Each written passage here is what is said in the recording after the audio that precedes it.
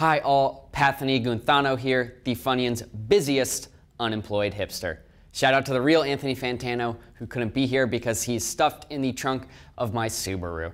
Let's just say he had it coming after refusing to review my reviews. Now this week, I'll be reviewing the sophomore album of Odd Future Wolfgang Killed Them All's resident lyrical genius Earl Sweatshirt's I Don't Go Outside. Like the album implies, Earl raps and rhymes about everything he hates, from none other than the outdoors to making money and being famous. Now this marks a big departure from Earl's early work, where he rapped outside in the cutthroat Los Angeles suburbs, skateboarding and making weirdos on the internet not feel bad for being like the way they are. Now, however, there's more of that two-chord, sinister, sinewy production that 16-year-old crust punks can continue to smoke weed to on this LP. And it's great in doses. Now here, Earl spits bone-chilling bars that get right under your nose and crawl into your brain, and frankly, it's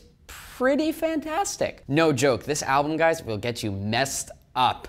You'll surely want to gamble your student loans and pick up a coke habit because your mom doesn't really understand why you don't try hard in school. Earl has found his own voice, finally, which is impressive because longtime fans should also be relieved to hear that the rest of the Odd Future hate school, kill them all collective is nowhere to be found on the album. Now the first single, Grief, makes me want to sort of sit in a dark room and sway back and forth while thinking about the impact of Benghazi on foreign affairs. Does any one of my followers have a Zoloft hookup, by the way? One thing that really bothered me about the album is I had a bit of a problem with the Grief music video. As a vlogger and, online personality, it's my job to call that out. So, as a white guy, I'm not 100 emoji about Earl and his pals, donning whiteface for this music video. The execution is pretty frankly terrible. The only good thing I can take away from this